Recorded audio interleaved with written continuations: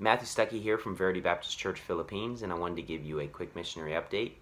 This past week we had a really successful week with soul winning. We had 157 salvations, and it was just a normal week. People did a lot of soul winning during the week. We had good results on our main soul winning times and everything, and it was a pretty busy week. We finished moving into our new building in Angeles in Pampanga, so that took a lot of work, and we got that done just in time to have our services on Saturday. And so we had great soul winning on Saturday in the park nearby our church building, which we figured this change in location would help us with our soul winning numbers, and we're anxious to hit the neighborhoods here these coming weeks to see how it is in the neighborhoods as well. We even went to the park yesterday, which will be in next week's missionary update. We had 11 salvations yesterday, so it just seems like a great location for us for soul winning, so we're excited about that. And in terms of sermons preached, on Wednesday, Brother Ehrman preached for us, and he about holding your heart in your right hand, and he did a great job there. And on Sunday, I preached 2 sermons. One was on false philosophies, with philosophies like Hinduism and Greek mythology. They talk about searching after wisdom, which the problem is they're searching after wisdom apart from God's Word, which is where wisdom and knowledge and truth actually is, and so they end up at the opposite, and they end up, just having crazy beliefs. And then I preached on, the myth of ancient polytheism, and so I really like that sermon. I've been excited to preach it.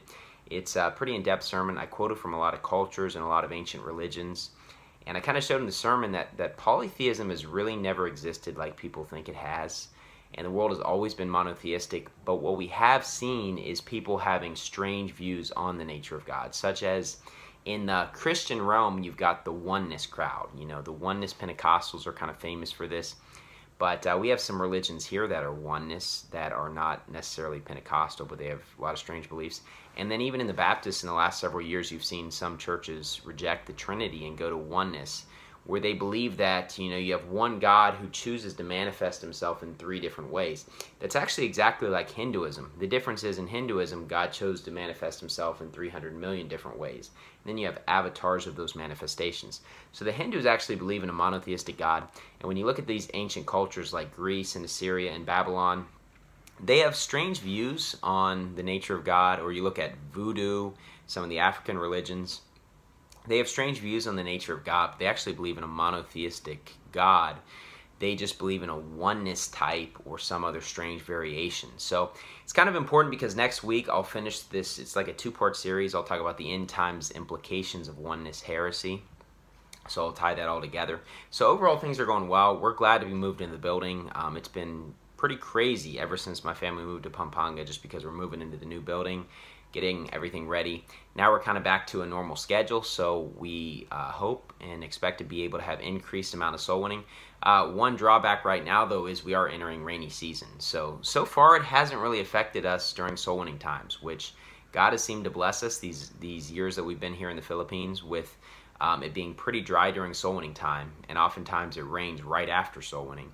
So we're hoping for that as well, and so overall things are going really well. And just continue to pray for us. The restrictions are less than they used to be, and there are rumors of things lightening up.